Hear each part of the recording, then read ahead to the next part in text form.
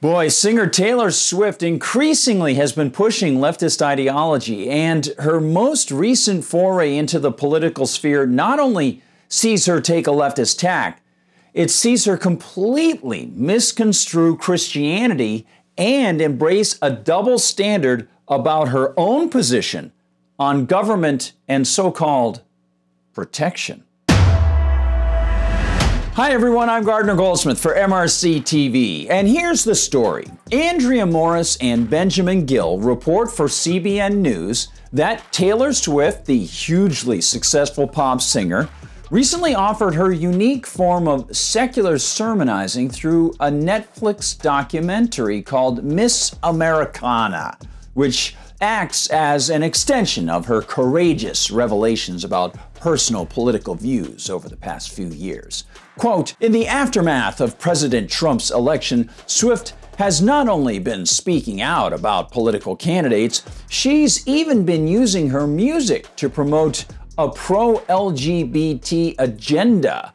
For example, Swift's rainbow-clad music video last year for her single You Need to Calm Down is an ode to the LGBTQ community and takes jabs at those who disagree with the lifestyle. And what better way to follow up the multi-vectored act of misconstruing parental concerns over LGBTQ ideology in tax-funded schools, alienating people who recognize real biology, and dismissing folks who understand the proper use of pronouns, than to claim the label of Christian while promoting precisely the opposite. In her Netflix spotlight, Ms. Swift did exactly that. Spontaneously, and by spontaneously, perhaps we ought to amplify that, spontaneously being offered in front of a camera crew, lighting crew, audio team, and channeled through editors and producers. But spontaneously, Ms. Swift expostulated about why she supported leftist Democrat Phil Bredesen in the 2018 Tennessee Senate race against pro-life Republican Marsha Blackburn, recalling her struggles with parents and publicists about whether she should post her opinions online. She said, quote, and it's right and wrong at this point, and I can't see another commercial and see her disguising these policies behind the words Tennessee Christian values. Those aren't Tennessee Christian values. I live in Tennessee. I am Christian. That's not what we stand for. As Tennessee lawmakers were voting to limit abortions in the state in 2019, Swift told The Guardian, obviously I'm pro-choice, adding, I just can't believe this is happening. Ms. Swift might want to review the Old and New Testaments, review what she considers to be the taking of an innocent life, consider her position on tax-funded policing to keep the peace, and tell people if she, perhaps, is being a touch heretical, inconsistent, and hypocritical. See, any Judeo-Christian approach to the matter of abortion, in fact, any syllogistic deductive investigation of this issue must recognize basic truisms about the issue, and of course about the purported justification of all political so-called governance.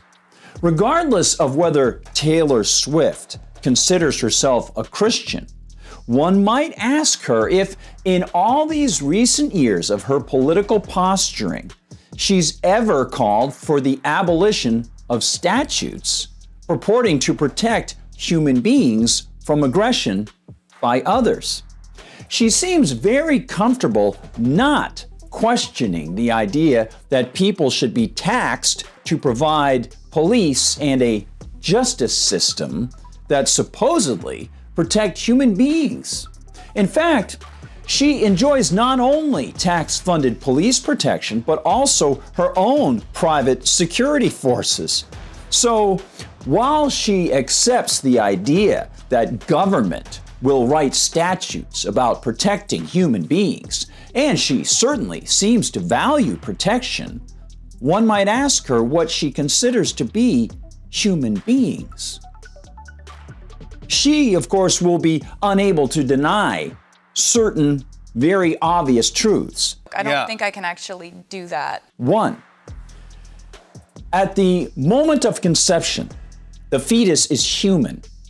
The unborn child is a unique human with its own DNA, distinct from that of the parents. I don't know what's been going on. 2, at the moment of conception, the human fetus is being, alive and growing on that great arc of natural existence from conception to death that God directs. There's a part of it that I don't quite understand. 3, if Ms. Swift believes political force should be employed to supposedly protect human beings from other human beings, she needs to reach a consistent conclusion about whether all human beings will be so-called protected by this wonderful government force. If she wants to be consistent and supports state statutes to that effect, then she must apply the principle to the unborn. There is no escape from this logic.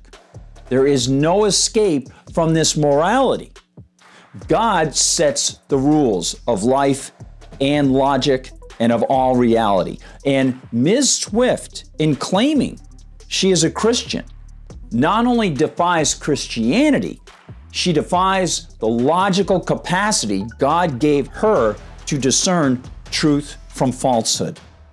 She might not realize it, but her own faulty reasoning and misplaced so-called concern open her up to criticism of the very protection she enjoys. She could do much better if she took a closer look at Christ's words, and then at biology, and then at her own insupportable stance on what seems to be a very shallow view of the value of human life. Thanks so much for watching, everybody. Please like and subscribe. And of course, as we always say, visit us on Rumble because Rumble doesn't censor us. This is a pretty heavy topic. Hopefully, be able to engender some learning or some conversation about these things.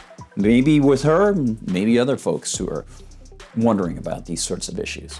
Hey, visit us at MRCTV.org, MRCTV.org, and when you're there, please consider donating to the Media Research Center because the work is always happening. There's never an end to battling for freedom and truth. And of course, you can find us on Facebook, you can find us on Instagram and TikTok, and on Twitter, and on Gab. I'm at Gardner Goldsmith if you want to reach me, or you can reach me on Twitter at Gard Goldsmith. Thanks for watching, everyone. For MRC TV, I'm Gardner Goldsmith.